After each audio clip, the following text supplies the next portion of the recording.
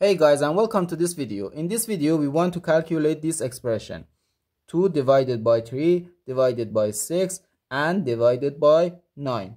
Are you ready to solve? Let's go ahead and get started.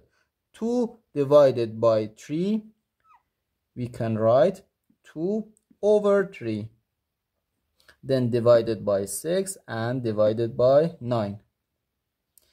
Here, according to the KCF rule, 2 divided by 3 divided by 6 can be written as 2 divided by 3 times 1 over 6, then divided by 9.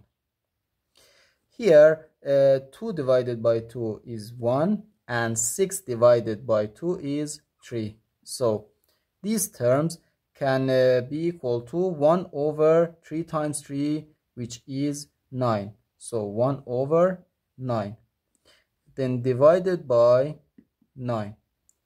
Again, according to the KCF rule, 1 over 9 divided by 9 can be written as 1 over 9 times 1 over 9.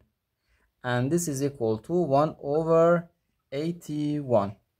So our final answer to this problem is 1 over 81. So 1 over 81.